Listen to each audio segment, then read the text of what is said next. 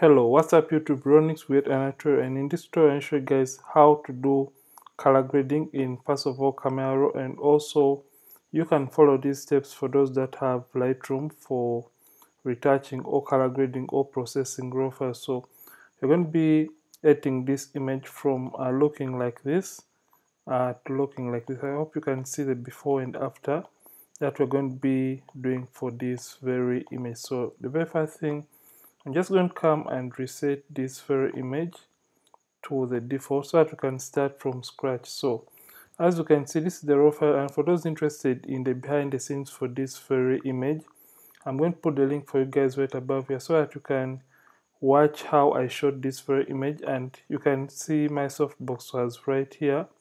And for lighting, I use the Godox AD600BM in a 120cm octabox. So this is the image straight out of camera, and it is a raw file taken using my Canon 6D ISO 200 85mm lens, and I shot it at f4 at 1 out of 800th of a second. So the very first thing I prefer to do when I'm dealing with raw images is first of all coming to the tint option. So since I have so much of the magentas, especially in the skin tones right here, I'm just going to come and reduce on the amount of magentas just like that until up that point when I'm losing out on the magentas. So you can see the before and the after. It is not too much and it is really subtle. So after I've turned down the magentas, I'm just going to come to my highlights and simply push them down. So don't mind if at all the image is turning out to look dark, so don't mind about that. So I'm just going to turn it all the way down to around -71 and do the same for my whites just like that. So I'm just going to push it all the way down to around -73. Then after I've done that, you can see that my image is turning out to look really underexposed. So I'm just going to come to the shadows and simply push up my shadows to around 61. I think that is too much. Then I'm just going to come to my exposure and just pump up my exposure. I hope you can see how the image is turning out to look, and we have just gotten back to the point where we started. So this is the before and after, before, after. So you can see that the image slightly lacks a little bit of contrast.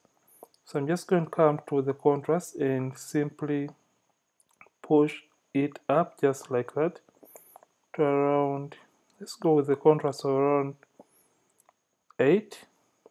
And I feel like the image is still a little dark, so I'm just going to push this up just like that. So I'm just going to come to the blacks and simply knock it down. So I don't know the procedure you guys use when you're doing your raw processing or color grading in Camera Raw, but this is my easy to go kind of procedure for color grading images in the Camera Raw filter. So I'm just going to continue turning this down, the blacks to around -10.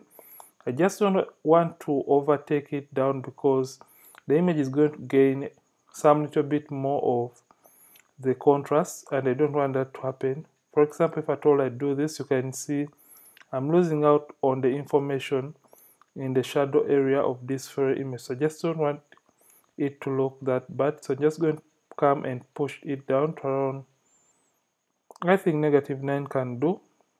Then I'm going to add a little bit of clarity at around 3, and you can see the before and the after so far for this very image. So the very next thing that we're going to be doing, we're just going to come all the way down to the detail panel because I just want to sharpen this image slightly. And the very first thing I prefer to do before doing any sharpening is just coming to this tool. So this is under the detail, so just come and push up my sharpening just like that.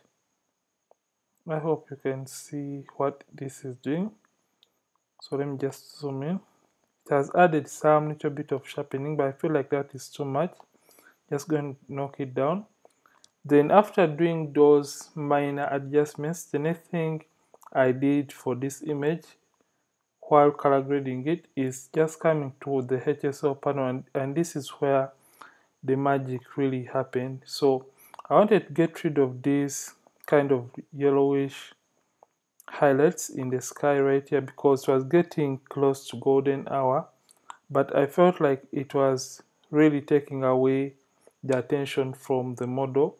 So I came to the saturation, and since this is part of yellows, and I pushed the saturation of the yellows all the way down just like that to make the image really stand out. And you can see what this has just done. You can see the before and the after, and now the model is standing out, and the attention now can be really focused onto the model. Then what I did is coming right to my hues, and since I wanted these greens to pop, I decided to push the greens towards the blues or the aquas just like that. But since the greens were still a little bit too dark, I came to the luminous option of the greens, and I simply brightened up the greens. So you can see luminous is more of the lightness or darkness of a particular color. So if at all I push this down, you can see it darkens the greens, and if at all I push it up, it lightens up the greens. So that is what we're going in for. Just want to lighten up the greens in this image. So this is what I did for my, or this is what I do for my greens and the HSL panel. So the very last thing I did, I hope you guys looked at the image and it had that kind of a green tint to the highlights. So what I did for those highlights, I simply came to my split toning option, and you can see we have the option known as highlights right here. So what I did for the highlights in this image, I simply, or what I do, I come and push up the saturation just like that. Then I'm just going to come to the hues. I'm just going to look for that kind of greenish or some kind of aqua kind of color for my highlights. So I'm just going to keep on pushing this up to that point when I have that nice color. And you can see that it is transforming or adding that kind of aqua color to the highlights because I don't want the highlights to really look white. Then what I do, I come back to the saturation and simply reduce on the intensity just like that. So I don't want it to be too much. Just going to come and reduce on the intensity. I think at around 9, this is fine for me. So you can see the before and the after, before, after. And we have just transformed this in just the camera raw filter. And then the next thing I did for this image, you can as well come and do some little bit of cropping the image to straighten it up. So you can get the crop tool. So the next thing I did was doing the eye, and rather the eye whitening. So I'm just going to zoom in, Command plus, just like that, and come and get the adjustment brush tool.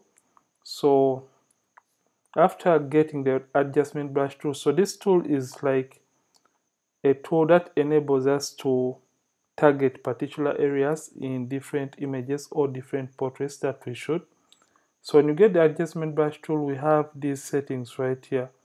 So under settings, we have, for example, temperature, tint, exposure, highlights, white shadows, and so many more down here.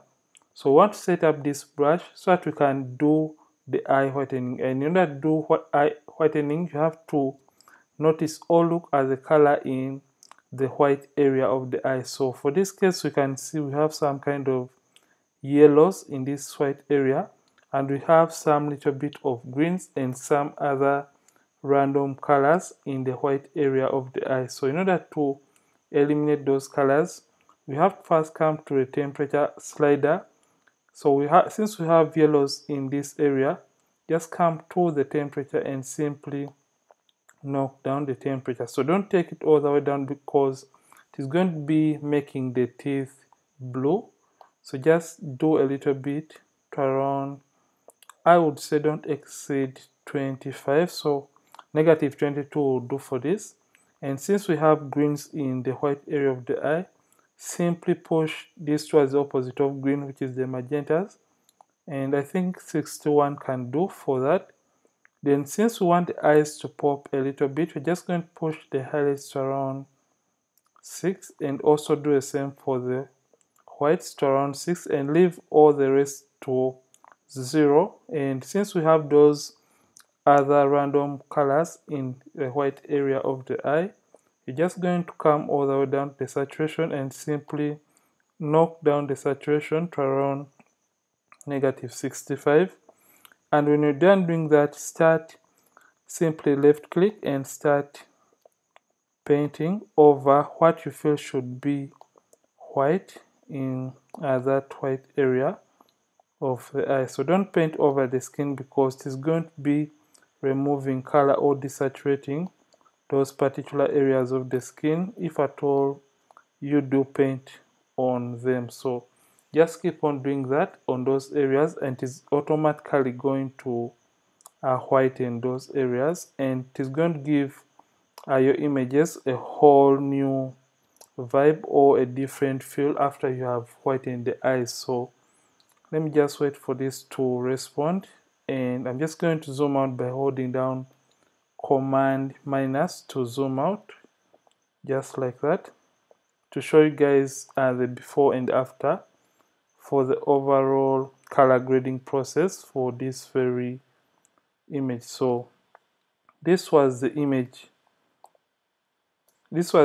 initially before, and this is the after, before, after. So this is how I managed to color grade this very image in the camera raw filter. And if at all you have loved this tutorial, don't forget to like this video and don't forget to subscribe this channel if at all you have been watching from this channel for the very first time.